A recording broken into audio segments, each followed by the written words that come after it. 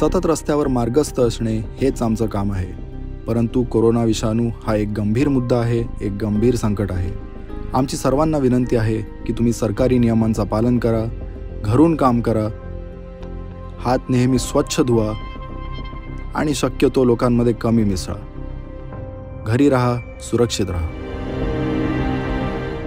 Now, a few weeks ago, Land Rover launched this in India. This, of course, is the updated or facelifted Discovery Sport. Now, when you talk about a facelift, you normally talk about a bit of a nip and tuck in a couple of regions. But this is a lot more. A new platform, a couple of updated engines, changes on the exterior and on the interior. So, let's dive a little bit deeper and see what's really new.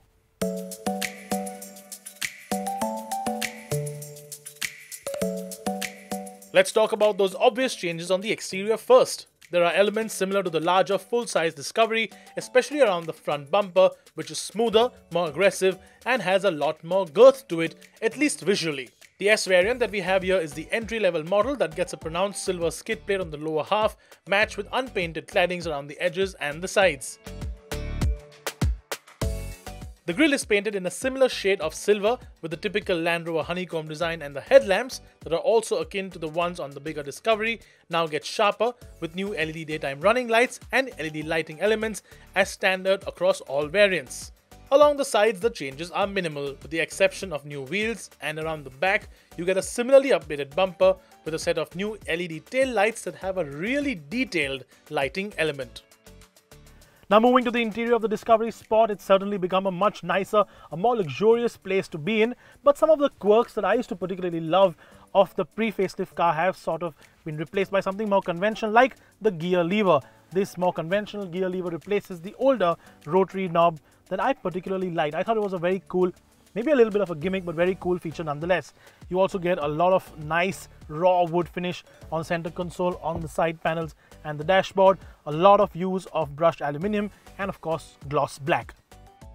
The centerpiece of the dashboard, of course, is the new 10-inch high-definition infotainment screen that now thankfully features a brand new and much more usable user interface.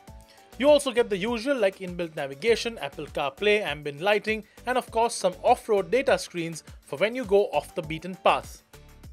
And just below that big touchscreen is this big massive gloss black slab that has all the buttons you need for your climate control, and some of the buttons actually double up to do more things. So for example, the fan button is in place of the temperature control for the passenger seat. Other features include a new steering wheel with haptic feedback controls, a part digital, part analog instrument cluster on this variant, and a massive panoramic roof. The top spec variants do, however, get a full digital instrument cluster like this one here, and that clear sight rear view camera and mirror screen package. One of the main draws of the Land Rover Discovery Sport is the fact that it is a 7-seat SUV, and that seating configuration continues on the updated model too. But while there's a decent amount of space, the rear seat in particular offers slightly less under-thigh support, and the seat itself, both front and rear, are overly firm and just don't feel as plush as compared to some of its rivals.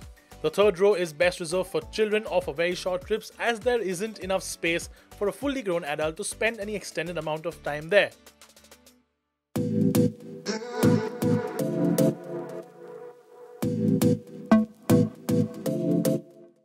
As we mentioned earlier, the new Discovery Sport is now underpinned by a brand new platform. It's called the Premium Transverse Architecture, and it's essentially the same platform that underpins the new Evoque. Now, the first thing you realize straight away as you get into the car is the fact that it is a lot more comfortable. It's a lot more pliant in terms of ride, definitely soaks up bumps and bad roads a lot better. And the other big difference is the fact that it is also a lot quieter, not just in terms of engine noise, but just in terms of general road noise as well. The other thing you do notice, it feels a little lighter on its feet. It feels a little more nimble, a little more active. And I guess now the sport part of the Discovery Sport really comes into play a lot more. The steering gives you confidence in the corners, although it is a bit on the heavier side sometimes, which might be a bit off-putting for urban users. And while ride comfort over rougher roads is better, as we mentioned, the Disco Sport does pick up those small ridges and broken surfaces, and it has noticeable amount of body roll while changing lanes or while cornering hard.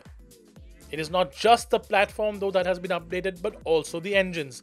You get a 2-litre petrol with a 48-volt mild hybrid system, making 245 horsepower and 365 Newton meters of torque, or the 2-litre diesel that we have with us today. This definitely doesn't feel like a slouch. Now, it's made it to a 9-speed automatic gearbox, and that gearbox has definitely been retuned in the update, because even in normal drive mode, it doesn't feel as laggy or unresponsive as it felt earlier in the pre-facelift car. If you have a light enough right leg, the Discovery Sport will be happy to cruise around in the 9th gear at speeds as low as 80 km per hour, something most other SUVs with as many gears do not do. That said, when you do pin the throttle down and munch through the revs, power delivery does start to taper off rather quickly, with that mildly disappointing top-end performance in the rev range. And while there is still some gruffness and it really can't match the level of refinement one notices with the Germans, it is an improvement over the early Discovery Sport. Of course, all variants get all-wheel drive as expected, mated to those rather legendary off-road modes like sand, snow, mud, and an easier auto mode that lets the car's brain do the thinking. But there's no use just talking about them. This, of course, is a Land Rover, and that means I'm obliged to take it off-road, even if it's on a bit of a fast gravel trail. Let's go discover some.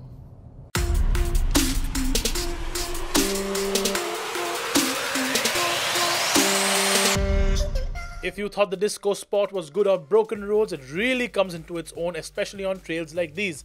And as we bashed through the Deccan countryside, kicking up dust on what was a glorious day with blue skies, the Disco Sport did everything we asked for without a single bit of fuss.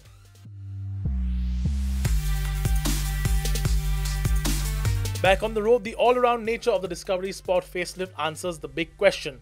Is the update big enough for you to take notice? Yes, the SUV certainly shows remarkable improvement over the pre-facelift Discovery Sport, and while engine refinement is still off mark against its rivals, or its handling is not as sharp, it does offer a contemporary look, a cabin packed with tech, especially on the aerodynamic version, and of course the ability to go off-road with relative ease if you ever intend to. And with that predatory pricing starting at 57,06,000 rupees for both petrol and diesel, the Discovery Sport facelift does make a very strong case for itself.